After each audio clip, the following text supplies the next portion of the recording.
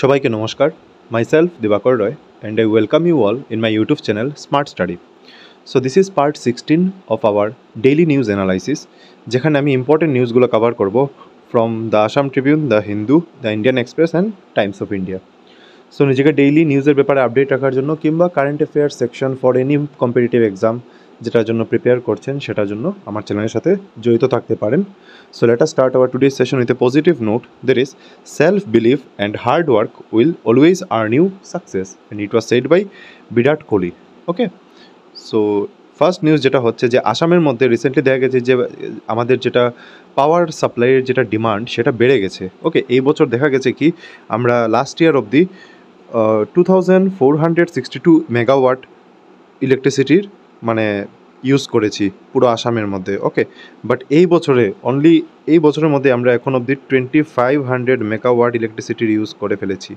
তার মানে ডিমান্ডটা বাড়ছে, পাওয়ার সাপ্লাইয়ের ডিমান্ডটা মানে আমাদের স্টেটের মধ্যে বাড়ছে। ওকে, সো এটা কী হয়েছে, এটা আমাদের যেটা ইলেকট্রিসিটি বোর্ড আছে, ওকে, যেটাকে বলা হয় APDCL. So what is APDCL? Assam power distribution company limited বা কর্পোরেশন লিমিটেড। ওকে, সো এপিডিসিএল সেই মানে ডাটাটা প্রোভাইড করেছে যে আমাদের আসামের মধ্যে রাইট নাও আমাদের পাওয়ার সাপ্লাইয়ের ডিমান্ডটা বেড়ে গেছে। ওকে, এই বছরে 2500 মেগাওয়াট পাওয়ার সাপ্লাইয়ের ডিমান্ডটা মানে ফুলফিল হতে চলেছে। ওকে, যেটা লাস্ট ইয়ার ছিল 2462 megawatt. Okay, then climate change made July হটার for 4 out of 5 humans on earth. মানে এই জুলাই মাসটা আমাদের মানে এখন অবধি সবচেয়ে হটেস্ট মান্থ ছিল। ওকে, যেখানের মধ্যে 5 জনের মধ্যে 4 জন মানুষই সবচেয়ে গরম ফেস করেছে। মানে 5 জনের মধ্যে 4 জন মানুষ এই কথা বলতে বাধ্য হয়েছে যে আজকে খুব বেশি গরম লাগছে, মানে এই জুলাই মাসে খুব বেশি গরম লাগছে। সো জুলাই মাসটা কী হয়েছে, এটা মানে সবচেয়ে বেশি মানে আমরা বলতে পারি কী হয়েছে, মানে টেম্পারেচারটা খুব বেশি রাইজ হয়েছে। যেখানে আমরা দেখলাম যে আমাদের যে ইউনাইটেড নেশন, আমি একটা নিউজে কভারও করেছি যে আমাদের ইউনাইটেড নেশন অর্গানাইজেশনের যে সেক্রেটারি জেনারেল আছেন অ্যান্টোনিও গুটেরেস, উনিও বলেছেন কি যে আমরা এখন গ্লোবাল ওয়ার্মিং থেকে শিফট করে গ্লোবাল বয়েলিংয়ের দিকে যাচ্ছি। মানে এখন আর গ্লোবাল ওয়ার্মিং হচ্ছে, এখন গ্লোবাল বয়েলিং চলছে, ঠিক না? So this is again an important news যে কোন মাসটা সবচেয়ে বেশি হটার ছিল বা hottest month of the year এখন অফ দি রাইট নাও, যেটা হচ্ছে জুলাই। দেন আইআই মানে হচ্ছে Indian institute of entrepreneurship and IITG মানে Indian institute of technology Guwahati sign MoU two boost entrepreneurship development. That means আমাদের নর্থ ইস্টের মধ্যে একটা ইম্পর্টেন্ট ইনস্টিটিউট হচ্ছে আইআইটি গুয়াহাটি। ওকে, সো এই আইআইটি গুয়াহাটির সাথে IIE that means Indian institute of entrepreneurship কী করেছে, একটা এমওইউ সাইন করেছে। কিসের জন্য?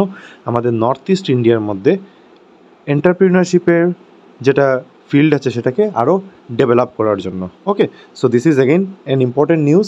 আর এখানের মধ্যে আমরা একটা জিনিসও পেয়ে যাই যে আমাদের এই যে আইআইটিজি যেটা বা আইআইটি যেটা, সেটা আমাদের ministry of education, ministry of এন্টারপ্রিনারশিপের আন্ডারে আসে, ঠিক আছে না? মিনিস্ট্রি অফ স্কিল ডেভেলপমেন্টের আন্ডারে আসে।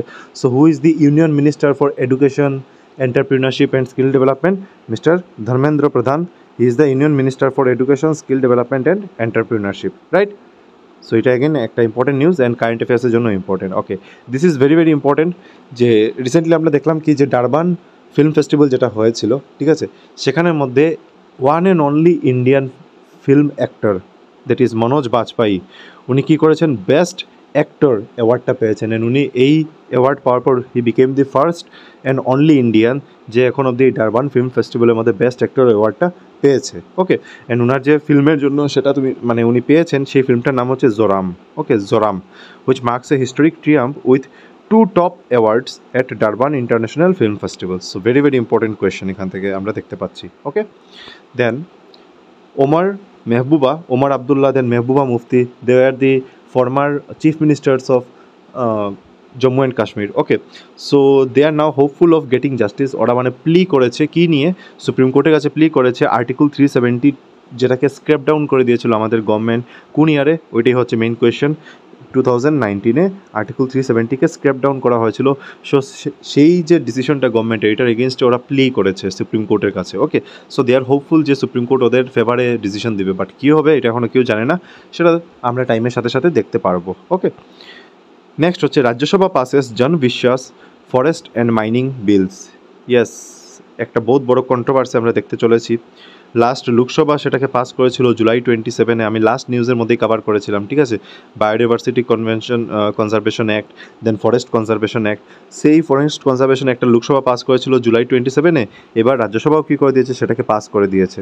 তো এবার বিভিন্ন যারা এনজিও আছে, বিভিন্ন যারা এনভায়রনমেন্টালিস্ট আছে, ঠিক আছে, ওরা অবভিয়াসলি এটার বিরোধিতা করবে, এটাকে নিয়ে প্রোটেস্ট করবে। কারণ এখানের মধ্যে বলা হয়েছে কি যে 100 কিলোমিটার রেডিয়াসের মধ্যে, ঠিক আছে, যে কোনো ফরেস্ট এরিয়া 100 কিলোমিটার রেডিয়াসের মধ্যে, তাও কোন জায়গাতে, বর্ডার এরিয়ার মধ্যে, মানে বর্ডার এরিয়াতে যদি কোনো ফরেস্ট এরিয়া থাকে, ঠিক আছে, বর্ডারের আশেপাশে যদি কোনো ফরেস্ট এরিয়া থাকে, তার 100 কিলোমিটার রেডিয়াসে কী করা যাবে, বিভিন্ন ডেভেলপমেন্টাল অ্যাক্টিভিটিস করা যাবে, লাইক জু বানানো, রোড বানানো, রেলওয়ে ট্র্যাকস, ঠিক আছে, টানেল, ওইগুলো বানানো।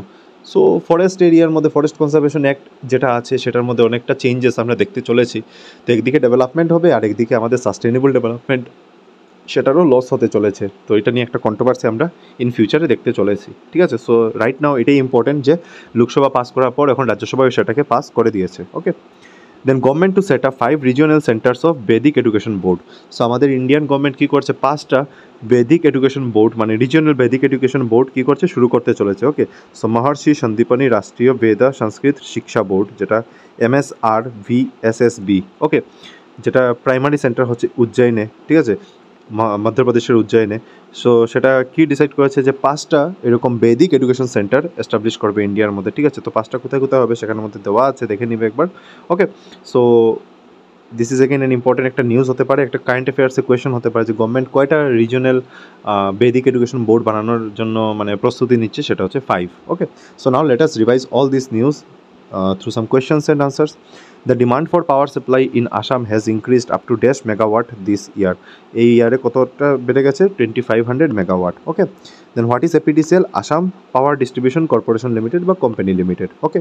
দেন dash has become the hottest month this year on earth. এই বছরের সবচেয়ে হটেস্ট মান্থ অবভিয়াসলি কোনটা হবে, জুলাই, ওকে। Then IIE, that is Indian Institute of Entrepreneurship, signed an MOU with which institution for the development of entrepreneurship in the Northeast? So obviously answer কি হবে, Indian Institute of Technology, Guwahati, right? Then which Indian actor became the first one to be awarded the best actor at Durban Film Festival? Durban Film Festival A best actor কে পেয়েছেন, obviously Manoj Vajpayee. উনার কোন ফিল্মের জন্য উনি পেয়েছেন, যেটা হচ্ছে জোরাম, ওকে। জোরাম একটা ফিল্ম, সেটার জন্য উনি এই অ্যাওয়ার্ডটা পেয়েছেন, ওকে। And he became the only Indian, right? When did central government scrap down Article 370 that was giving special facilities to Jammu and Kashmir? Article 370 যেটা মেইনলি কী করছিল, স্পেশাল ফ্যাসিলিটিস দিচ্ছিল জম্মু অ্যান্ড কাশ্মীরকে, তো সেটাকে গভর্নমেন্ট কবে স্ক্র্যাপ ডাউন করে দিল, সেটাকে স্ক্র্যাপ ডাউন করা হলো 2019-এ, ওকে। দেন government will set up how many regional saunters of বেদিক education in India? কয়টা, 5টা, right. So that's all for today. Next ভিডিওতে আমি এইভাবে আরও ইম্পর্টেন্ট নিউজ যেগুলো থাকে, রোজকারের নিউজগুলোকে আপডেট নিয়ে আসবো এখানের মধ্যে। So have a good day, thank you.